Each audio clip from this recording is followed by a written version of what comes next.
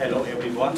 A group of we have 4 from Svay Rieng University based in Svay Rieng province near Vietnamese border, and now we are going to present about the SWOT and the life of our university.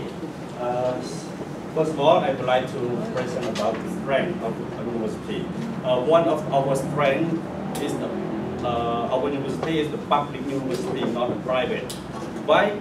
I said it is our strength because the people in our Cambodia as well as in our province, they rely on private university more than they rely on public university more than in private university, because in private university stay longer and sustainability than private. Is our strength. And another one is we have a lot of cooperative, locally and international universities and institutions. Like locally, we have cooperative with the Royal School of Phnom Penh Royal School. Yeah, all UPP, I know. So you have cooperation? Yeah, it's the cooperation. Yeah. And another strength is our staff.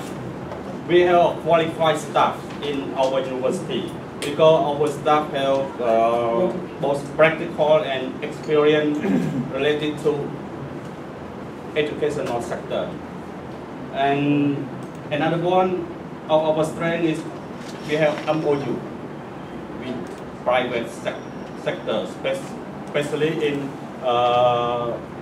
Svay Rieng province, because Svay Rieng province is a little bit far from Phnom Penh city, but Svay Rieng have a very good location for factory because we have a special economic zone based in Svay Rieng, and a lot of factory they move to that economic zone. So we have MOU, right? So that we can transfer the students. We have employment from the other factory to our university. Yes, it's our strength and weakness. Weakness, we have a lot of, but I raised only a few things. One thing about the location. It's not like the university in Phnom Penh that a lot of people they go to study. Our university based in province is about 125 kilometers away from Phnom Penh city. And our customer, we focus on the student or the student in that province and around the province. The one thing, and second thing is student handbook. Normally, teaching to the student based on the lecturer personally. They don't have a man like that. Don't have a great handbook for the student, because the lecture, the book provided by lecturers themselves, not from the gathering together for one goal or one lecture for all to the students. We have one thing, and the other thing,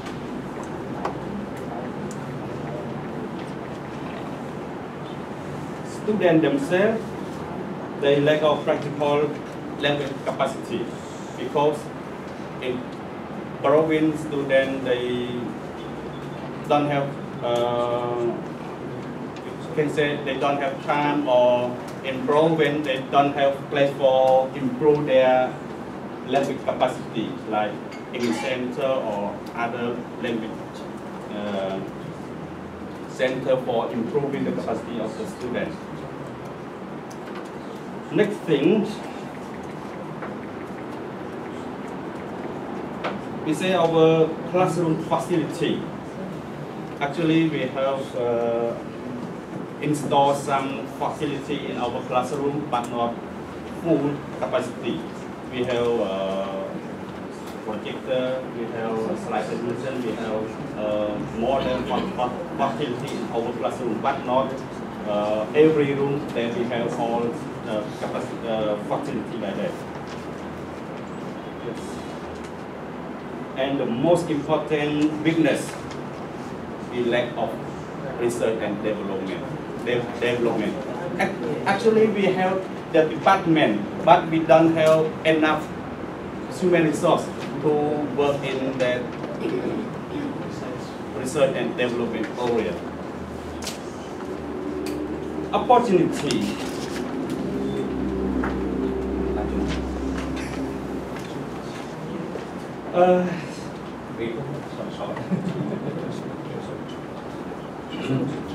Opportunity, as you see that Cambodia as well in province, in Svay Rieng province, the economy based on agriculture. But right now, industry is very important in our Cambodia and also in our province. We have the factory, we have special economic zone, we have some company or something like that to invest in our province. And the other opportunity is ASEAN Highway. We have Svay Rieng province located along the National Road #1, and the National Road #1 goes through Phnom Penh directly to Vietnam, to Hanoi. So, and it is the ASEAN Highway, so it is more potential area of growing the economic or industrial sector in our province. And threat. The threat, you can say that student drop out. Student drop out here, it not mean that students go to study in university and then they drop. It means that students, they finish pass the exam at high school because of the income, the living standard. They don't have money to go to study in university, so they move to find a job instead continue their study in university. It is our threat. And the second threat is the living standard of the people in Svay Rieng province. The income based on agriculture, so they don't have much money to support their children to study in university. So it is one thing of the threat. And the second threat is some medium and high income people, they normally go forward to Phnom Penh to study because in Phnom Penh they have full capacity, they have full facility, they have full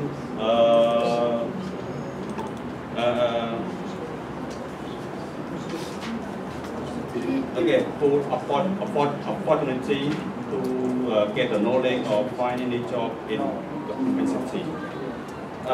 And the last thing, the scholarship provided from other private and public institutions. So that's why that it is the Hub4Growth University that get the students study. Yes, that's all of my presentation related to SWOT analyze, and thank you very much for your attention.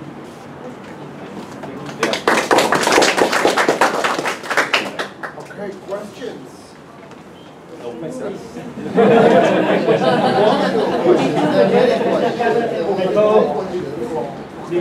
Because it is clear explanation. It is a clear explanation. But can you tell us why scholarships is a threat? It can be stressed. Scholarship here, I mean scholarship provided from our university.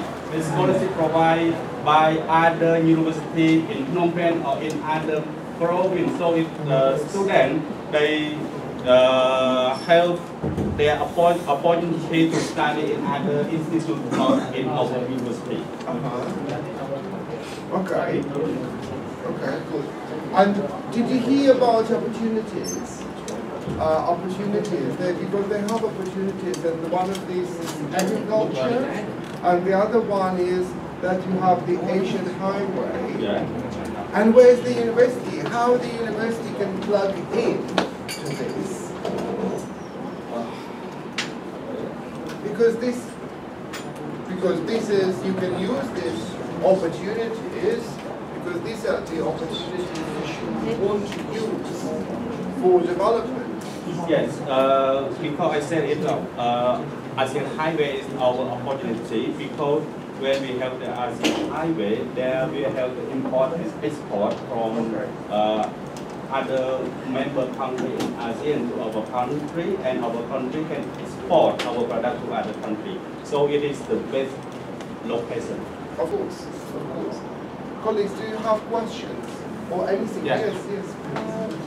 Could you, maybe I missed that, but how many students do you have approximately? How big is your university? Around 3,000 students in our university. Mostly in business administration. Yeah. Other questions? Yeah, How many of them pay for studying themselves? Especially students studying in business and literature.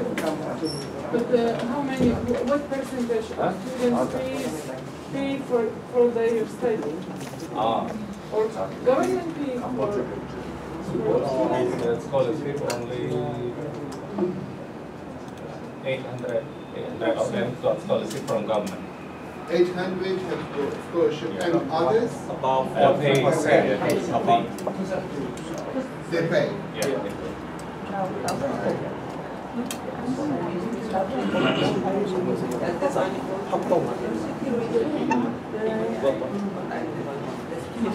Pay fees.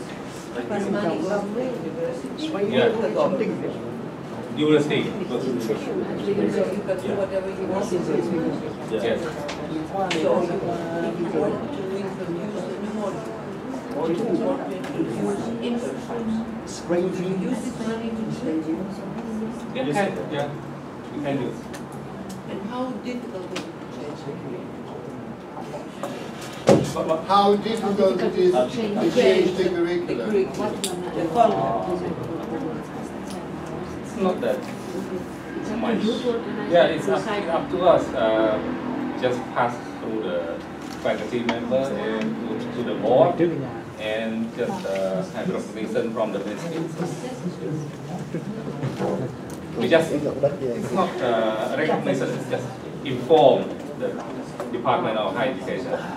Okay, so if you want to change things, you can do it. Yeah. Maybe it will take some time, but you can do it. Yeah. So this is an opportunity, a big one. Okay? Yeah. It's an Yeah. opportunity. So you can add it as an opportunity for you. Yes. I think it's very good. Okay, this is very good. Excellent. Well done. This is the first step today. Well, can you keep these? Don't throw it away, because we will need it. We will need it. Please don't keep all your analysis with you, because we will need it for further discussion, which we will have in the afternoon. Thank you very much. Excellent. I can see that we have a proper presentation coming up from Provincial University. Yes.